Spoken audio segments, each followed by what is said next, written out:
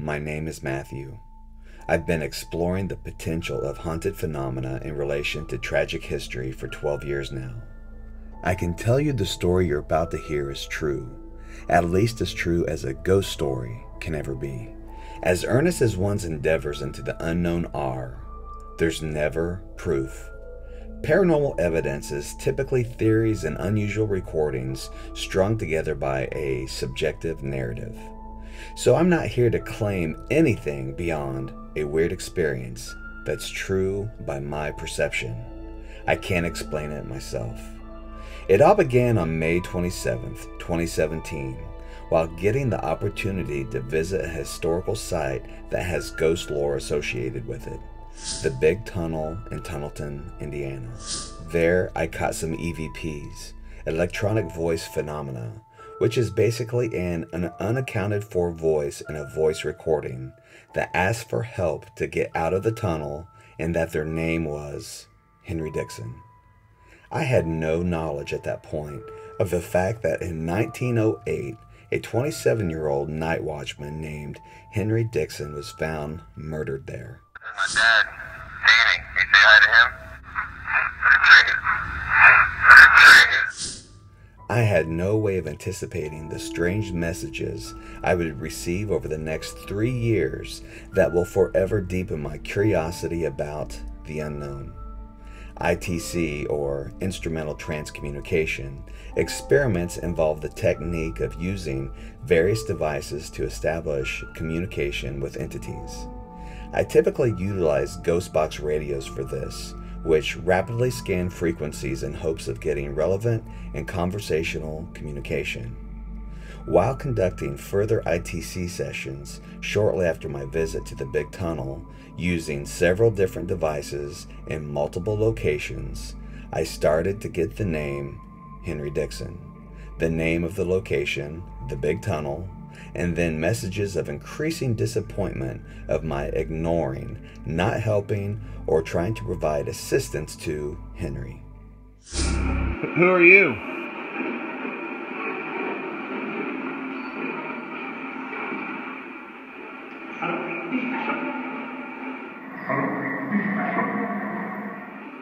Henry Dixon?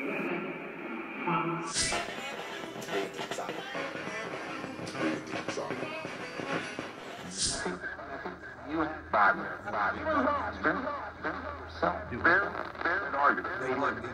Henry Dixon? Can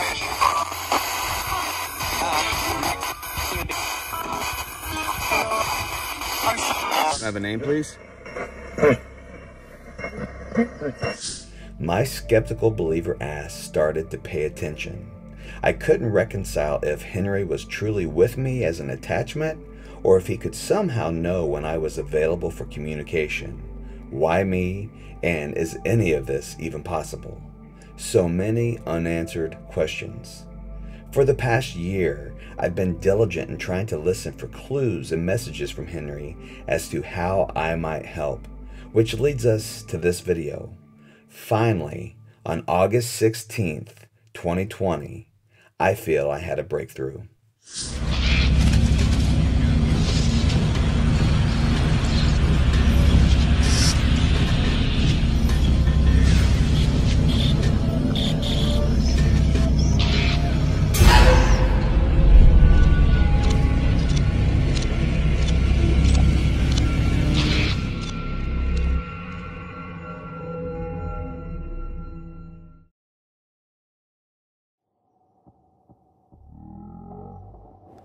Please note, most responses are heard upon review and not in real time.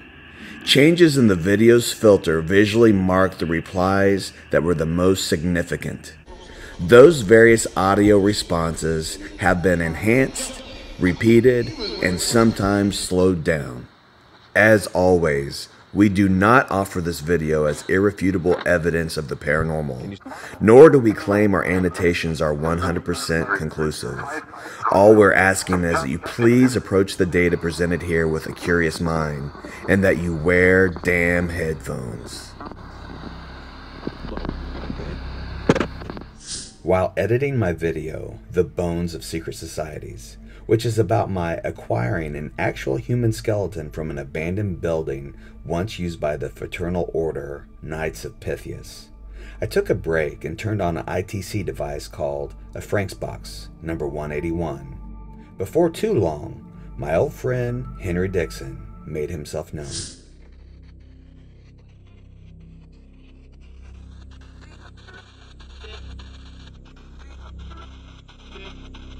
Can you say hello?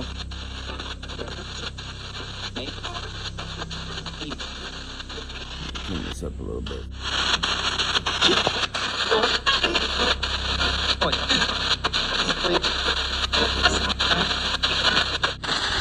Can you prove you exist?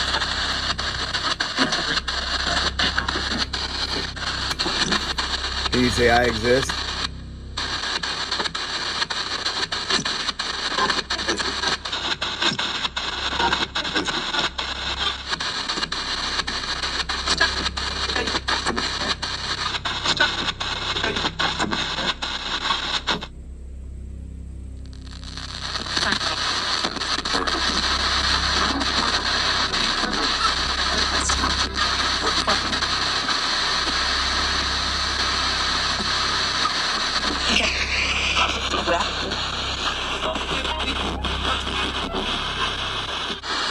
Can I have a technician? Can you say I exist? Can you say hello?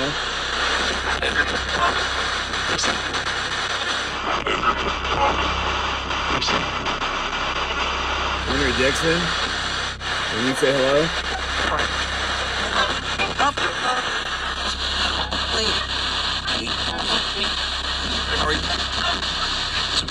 Can I help you, Henry?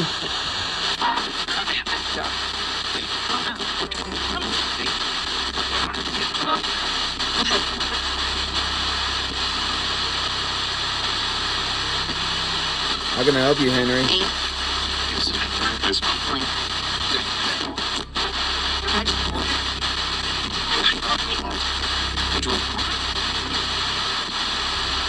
What can I do for you?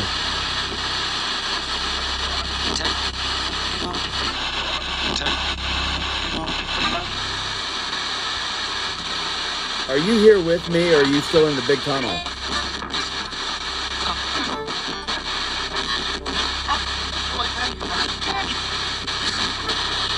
Are you with me, or are you in the big tunnel?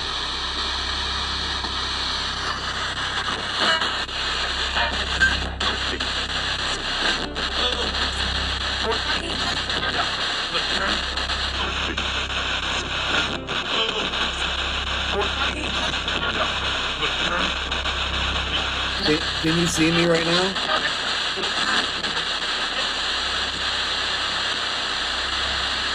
If so, what color is my shirt?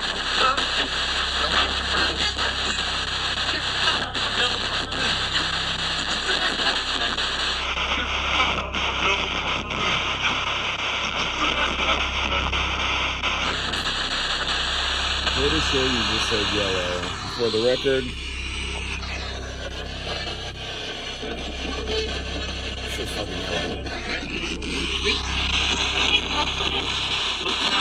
Henry, do you feel stuck?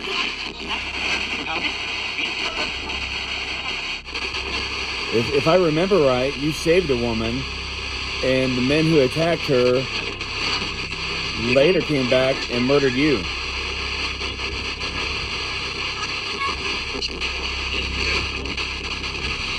You know, you were a hero saving her.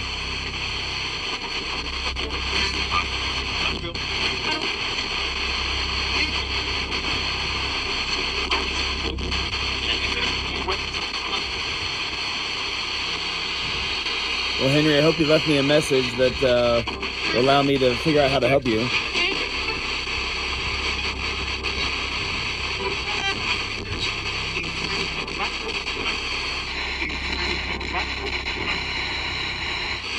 Any final words? You say goodbye?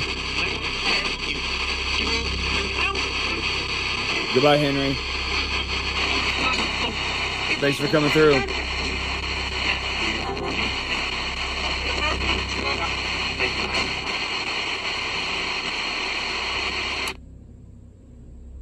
that was unexpected. So much of what comes through these devices is not heard in real time, but later during audio review. When I finally had the opportunity to review that session and heard "Put Me With Her," it hit me like a hammer. I interpreted this as Henry possibly feeling separated from his wife. So many questions. Where was his wife? If he can always be with me or come to me where I am, why can't he go put himself with her? After doing some research, I found that Mary Collier Dixon was interred at the Proctor Cemetery, which is the graveyard at the Dixon Chapel. That's right, the Dixon Chapel, where I'm pretty certain 99% of Henry's family is buried, along with Henry himself. I decided I needed to go visit. I needed to know if I'd give Henry what he'd been trying to get me to hear these past few years. So on September 12th, 2020, I made the trek to rural Fort Ritner, Indiana, to see if I could help deliver peace to the ghost of Henry Dixon. Upon entering the cemetery, there was a distinct older section where I assumed Henry's grave would be. I was instinctively drawn straight to Henry Dixon's marker, which was improbable. I somehow just knew where I was going amongst the countless Dixons buried there. I also experienced a strong sense of grief and a tingling sensation shooting through my body the closer I got to his grave. So undeniable, unforgettable, and unprovable, but a very true personal experience. Another side note that I found to be an amazing synchronicity was there on Henry's grave marker was etched the symbol for the Knights of Pythias. I conducted an EVP session there and broke out my reverse speech Steve's box to see if Henry would come through once again, and perhaps for the last time. Just hope by me coming here today that I've brought you some sort of resolution so you can find some sort of peace. Is me coming here today, did I bring you here? Did I help you in any way? I just hope by me coming here today that I brought you some sort of resolution so you can find some sort of peace. Is me coming here today, did I bring you here? Did I help you in any way?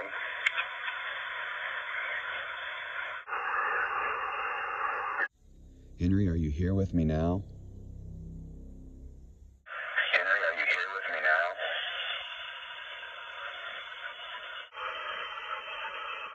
All right, Henry. Let's turn this thing on.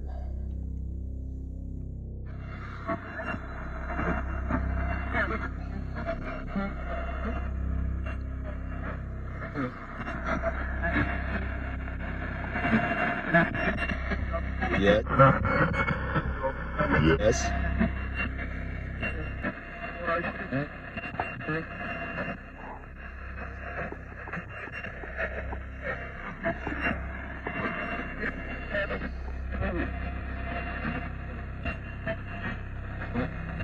Is there anybody here with me?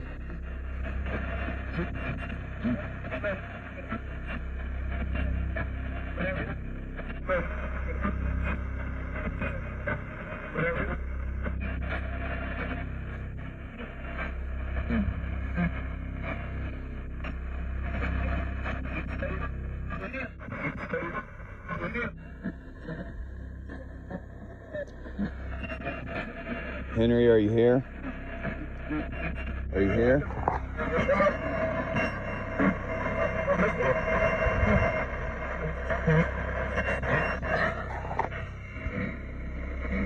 Henry, are you here?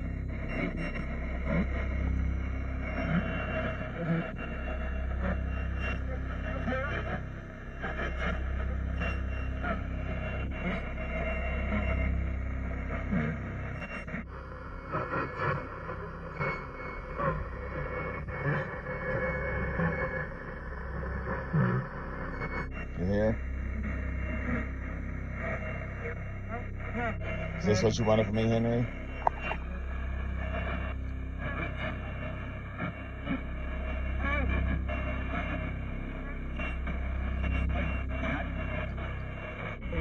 Henry, did I return you to your wife? Henry, do you have any messages for me?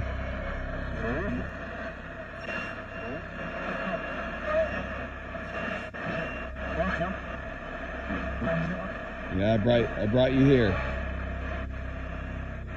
Is this what you wanted from me?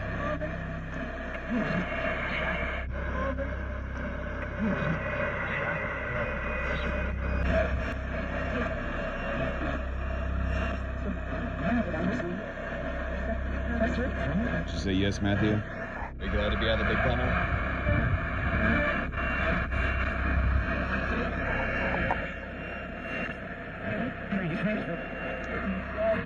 Henry, is your time with me now done that I've came here?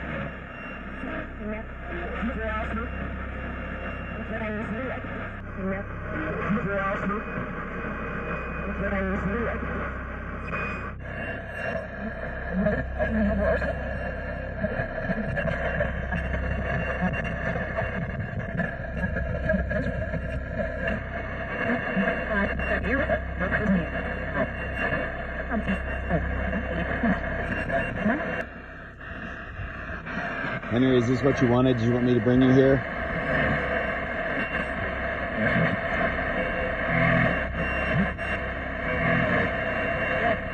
Henry, where did I meet you at? Where did we meet?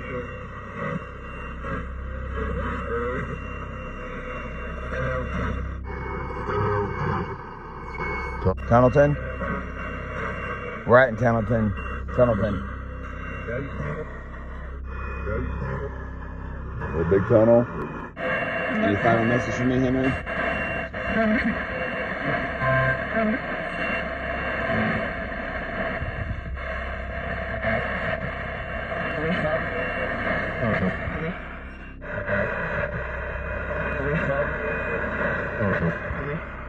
Anything else I need to know, Henry?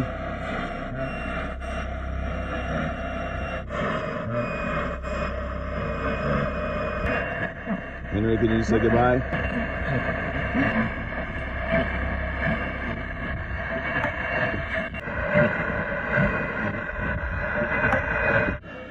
Anybody else have a message for me? Goodbye, Henry.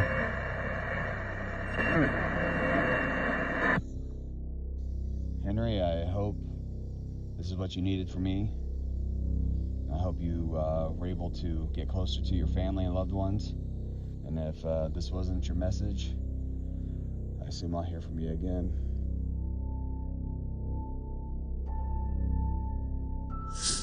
I'll probably never know if I really helped Henry Dixon.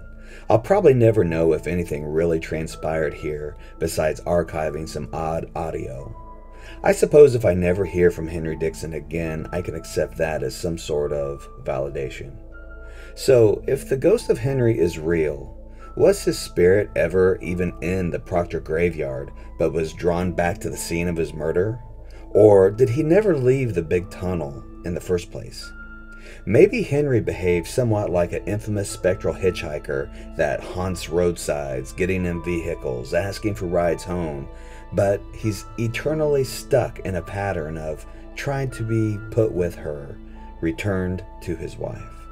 Or maybe he found peace, and I really assisted him in reuniting his family.